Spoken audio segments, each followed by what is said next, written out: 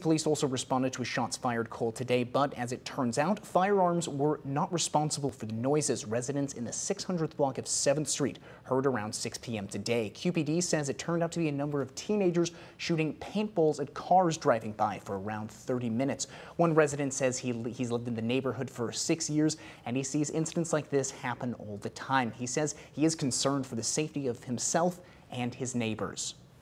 I mean, there's elderly people and just, your vehicle just damaged and stuff like that. Just hurts to know that that stuff goes on.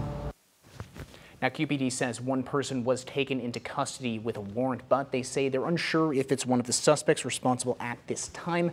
They say currently there are no reports of injuries or property damage.